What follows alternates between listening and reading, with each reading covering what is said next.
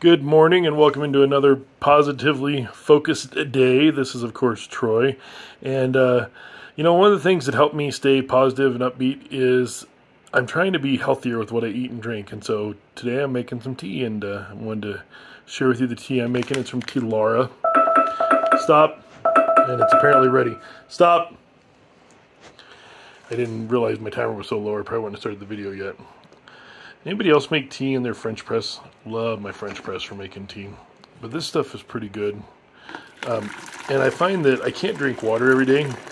So I really like to have me some fresh tea every day. So I'll put through a gallon worth of this. And it's got in here, let's see, we've got green, and I always say this wrong, mate, organic green rubios, organic green tea, rosehip petals, raspberry leaves, blackberry leaves, blackcurrant leaves, fennel seeds, cornflowers, and natural flavors. So I'll make off quite a bit of this. I go through, I usually will buy my tea from them about $100 at a time when they're on sale, and get some of these. I like these big bags, the 100-gram bags, or even the 200-gram bags. Is what I usually get. Sometimes they send you 100 grams in a really little bag.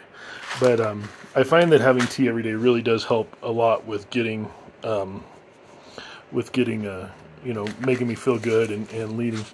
But it is going to be quite the day today. I can't turn my camera because it doesn't let me once I start the video, which sucks. But I was going to show you. We had some snow overnight. It's already melted off a little bit, but it's going to be cold for the next 10 days, so we're finally getting that cold snap. So how's the weather where y'all are at? What's some tea that you guys like to drink, or what do you do to stay healthier? Hit me up in the comments, and other than that, keep smiling and have a positive day. Talk to you soon.